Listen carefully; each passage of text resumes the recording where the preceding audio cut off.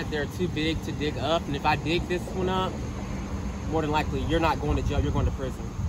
But as you see right here, it's a Natchez Crape Myrtle. Natchez's have beautiful bark. Too bad there's none for me to pull off, so I can't take any home with me. And it makes me upset. But as you see right here, we have a beautyberry bush, which is a dwarf beautyberry bush. Beautyberry bushes are known for in the fall. These berries are going to turn a dark purplish, almost like a reddish color. They're going to be so beautiful. I decorate my house for the holiday season with beautyberry bushes on my dining room table. And I'm also going to seal, let me see, anytime you seal a piece of beautyberry bush, you want the piece that has a lot of berries on it.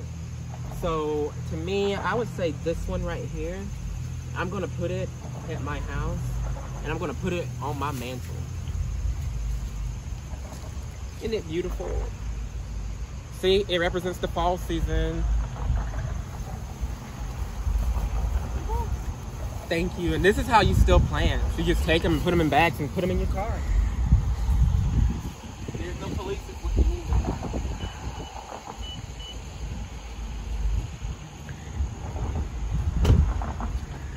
That's everything. And that's how you still plant.